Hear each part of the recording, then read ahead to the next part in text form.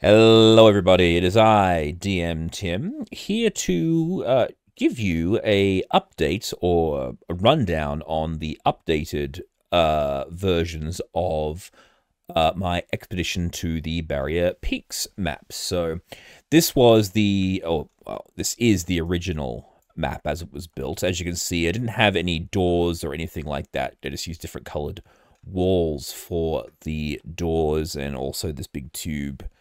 The elevator shaft was always kept flat.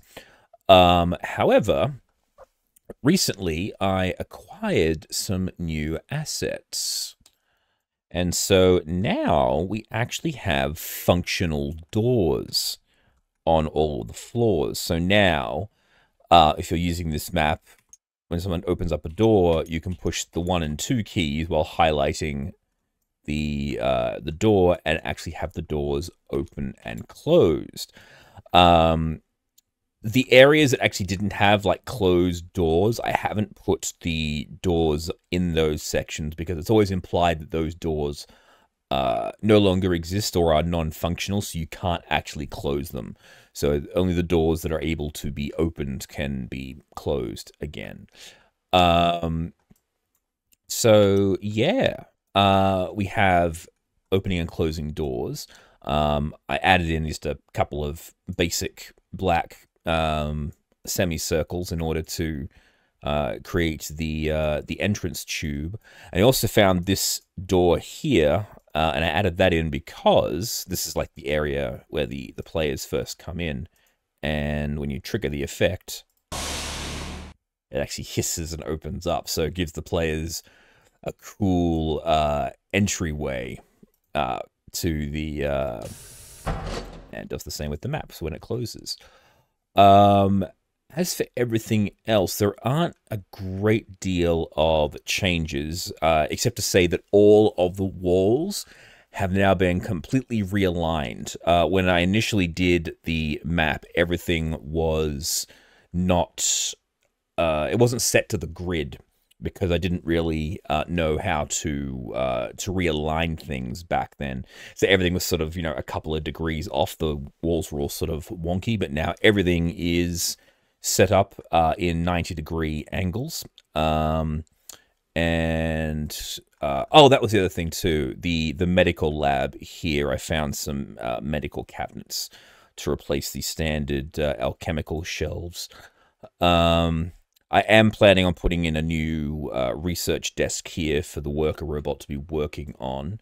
And I have acquired, but haven't been able to utilize yet, some actual miniature arcade machines. So the idea will be in the future, if I can get it to work, you'll actually have actual playable arcade machines.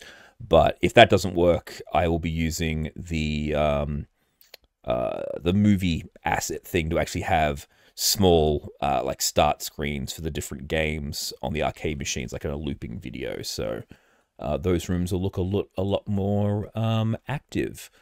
And yeah, so that's the first floor. The second floor didn't get any changes apart from the ring section here.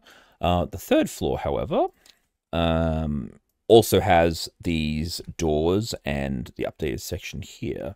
The main thing that has changed here is I have updated the pillars here. These pillars are actually ropers in disguise, so now they have a multi-state setup with the ropers, and also I'll just grab one of the guard bots here, for example. Previously, the tendrils and whatnot were actually part of the hitbox. Now, the hitbox for these things is actually more functional, so they're actually usable. Beforehand, these things were like you couldn't even put them close to the walls because they would just completely go crazy. So now these are actually usable as an asset, which is what you always want. Don't necessarily need it to be overly swish, but it does need to be practical. That's the main thing. I still haven't been able to acquire a colored version of the grells, but that's on the list of things to do. and of course the bricks that are there as they always are. Down to the next floor. Floor 4, again, got the same makeover, realignment of the walls and the doors. The main updates here is I have managed to create a colored version of the Froghemoth model, which is really important because that's your main villain in this particular floor, as well as we now have a customized version of the Rumvarax, the 8-limbed hyperdense ferret. I fixed up the wolf in sheep's clothing. It now has all of the assets contained once more. Also updated this bridge. And I think that was it really for this floor, apart from the tubes. With mostly just the tubes and the doors for this floor. The floor that probably got the biggest makeover, apart from the first floor, would be the next floor, floor 6. So for floor 6, this has had a pretty significant update. So we now have a bunch of gym equipment and actual barbells and things for the workout bot to throw at the player characters when he's trying to get them to work out. You still have your fencing and kung fu bots in here, the sauna and everything as it always has been. However, we now have a multi-leveled stadium seating for these areas here. So it's not quite as just bland and flat. The swimming pool, again, also has the stadium seating as well as the doors. Now, there is actually supposed to be a tunnel that goes underneath the stairs, so I've just put a door on either end of that, as well as a boxing ring for the boxing robot to duel your players in. Additionally, we now have the ramps. It was always a bit of a trick if you weren't really paying attention to understand how the players actually get from the 4th floor to the 6th floor. And let me just take you back up the top. So if you look here, these areas that sort of fade off are actually the ramps. So these ramps lead down to the bottom deck. So these elevators basically finish here. They don't actually take you any further, at least they don't take you down to floor 6. They actually take you down to floor 7, which is the expanded floor in the Goodman Games version. But otherwise, if you actually travel down here, you end up at a dead end at the bottom of floor 5. The other way you would get down is using the cargo elevators. But if we go to floor 5, you'll find that this bit here, that's the blacked out area of the tube that heads down. So a player that would go down would just end up in a blank area. And these large squares are actually the blocked off areas for the ramps that lead you down to level 6. So you get a bit more of an understanding of the way the map works. Again, updated the doors on level 5. We still have the 3D sleds. That model hasn't changed. And yes, the slithering tracker in the puddle of water. So no real changes to the 5th floor, as it's an in-between deck and it has minimal things that required changing. Back to floor 6. So, as I was saying, the theaters are now a lot better. I've actually found some proper curtains, like some faded rotten curtains, to place across these now. They are sections, so you can pull them away if need be. The Mind Flayer is still hanging out in his little den. You have the fungus-filled one with the piercer that's actually meant to be above this area, and they actually drop down on top of the players when they pop into this area here. Once more, using the different tiles, we have raised stages, as well as the stage here. That is also a raised level. And apart from the ramps, that's the only real major changes. And then, of course, we have the exit area. So this is the way that the players would get out. So I've actually set this up so that you can have the door opened for when the players get thrown out of the ship and have to fight the bullet. However, one thing I realized that we didn't have for this was actually an exterior map. So I've taken the liberty and gone and built that as well. So what we have now is the exterior map of the crashed ship. There was actually 2 bits of artwork that I used as inspiration for this. I'll pop them up here and here or over there so you can see them.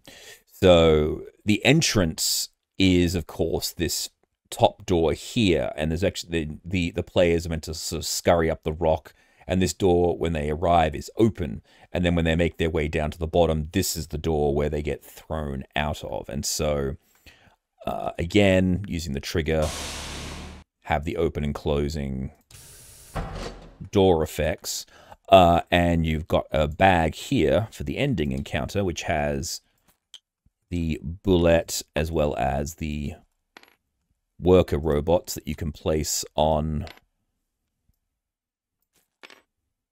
Stand up, you fools. There we go.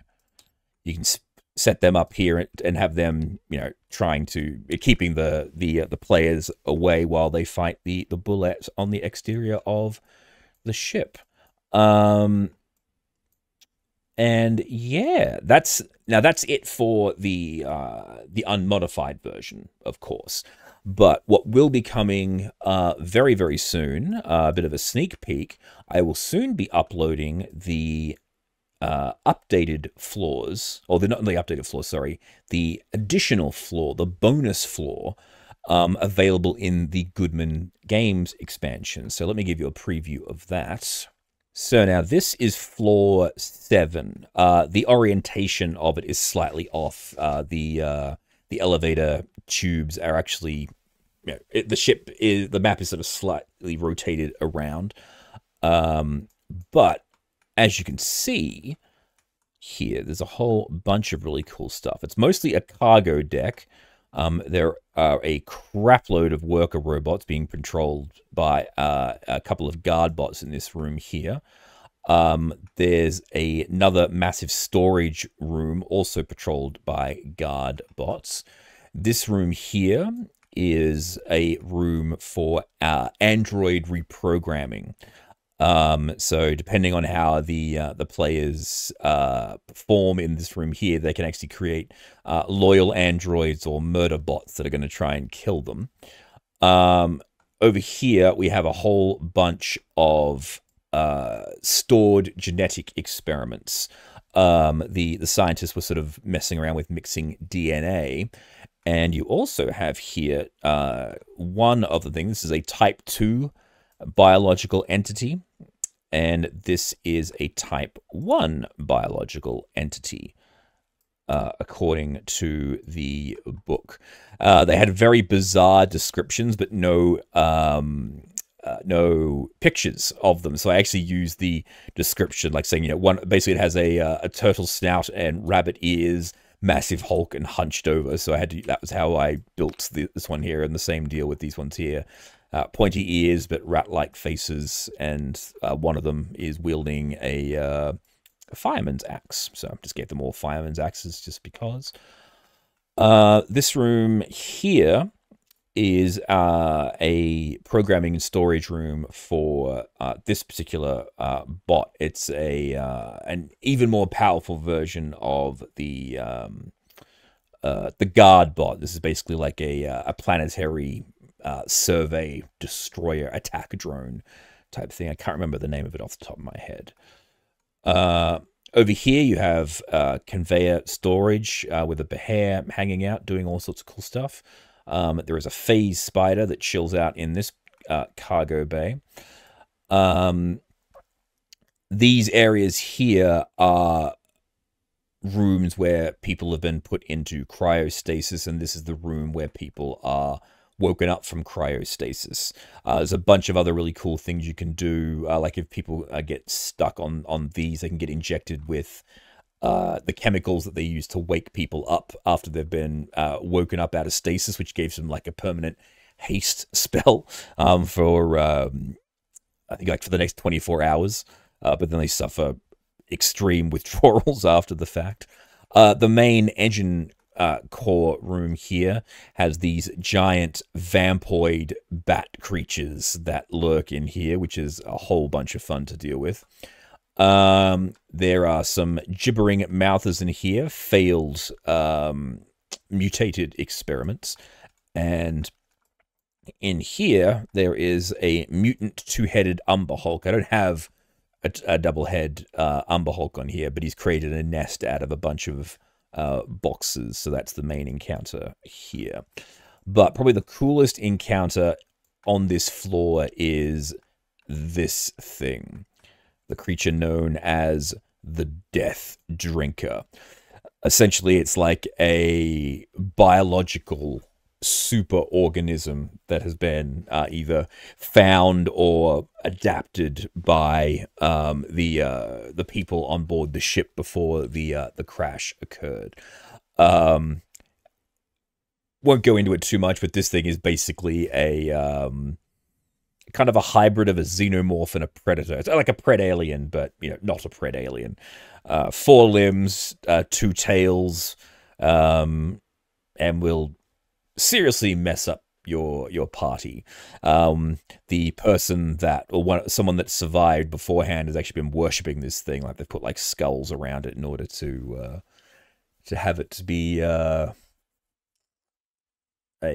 monument to its greatness. But I think one of the cool things to do, if you plan on including this particular expansion in your Barrier Peaks games, I would almost suggest having the Death Drinker just on the loose from the get-go. Have this thing just constantly harassing your players. Just have this thing on their tails for the whole time, and just to give them something to keep them moving at a swift pace, or at least try to find more and more equipment in order to deal with this particular thing. A way to really mess with your players, and that's always a fun thing to do. Apart from that, that's really it. Still a really cool addition. I'm not going to go into it. I'm not going to like show like stats or anything like that, because if you want to know how all this stuff actually works in terms of the encounters, you have to go out and buy the Goodman games book, because I thoroughly want to support their business, because I absolutely love their book and I am a massive fan. And speaking of, there is another additional bit that I'm going to be putting in here as well. On the first floor, we go back up. In this room here, there are these pods. Now, in the main adventure, these don't do anything. However, in the Goodman Games edition, if you want to, these are actually virtual reality pods. And when the party loads into them, they get to play a mini side adventure called The Quest for the Venomous Warlord.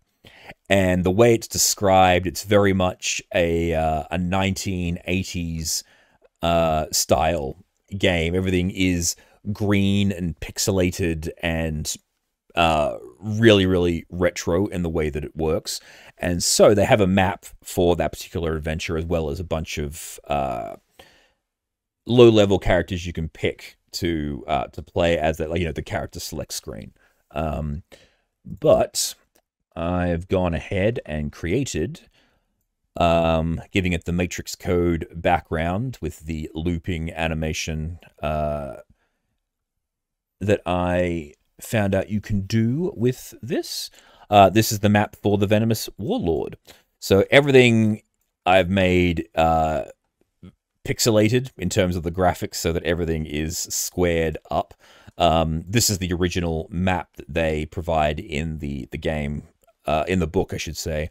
I've just scanned it into my my computer, turned it green and black rather than black and white, and then added the other bits and pieces to it.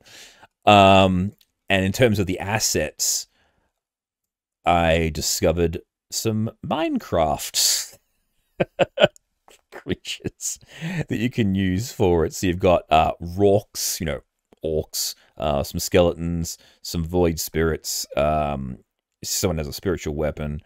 There's the mini venomous warlord.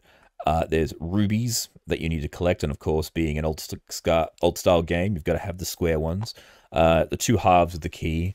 Essentially, the adventure is you start off in this room here, and then you've sort of got to make your way through here. You've got to get one half of the key in this room, one half of the key in this room. Open the door, make your way through this room, and then you make your way into the main room where the venomous warlord has captured the princess, and you have to rescue the princess. And yeah, so very easy mini side adventure. I've actually just added in, just for ease of use, if you want to have basic NPC characters, rather than having to use the ones from the book, just to keep things a bit simpler. So that will be uploaded soon as well.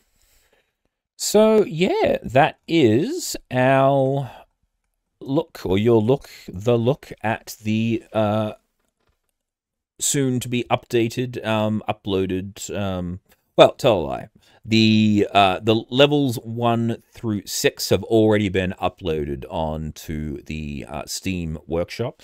So if you look up Expedition to the Barrier Peaks in the Tabletop Simulator workshop, you'll be able to find all of those. This map here, the level 7 and the Venomous Warlord map, will be available within the next week or so. I'm still got a couple of things that I want to tweak on these. I'm trying to find like a decent tree background for this, to making the exterior. But if I can't, I'll just end up using this. Also need to go through and make sure I've got the correct assets set up for the level 7. Make sure that all the assets are still active and actually not just assets that have been put away in my cache. So that it will work for me, but it won't work for everyone else. So I just got to make sure that those assets are still functioning. But anyway, I hope this has inspired some people out there that have not decided to try Expedition to the Barrier Peaks using Tabletop Simulator to do so. Yeah. Until next time, I have been your humble DM, Tim, and please remember to keep on blending. Bye!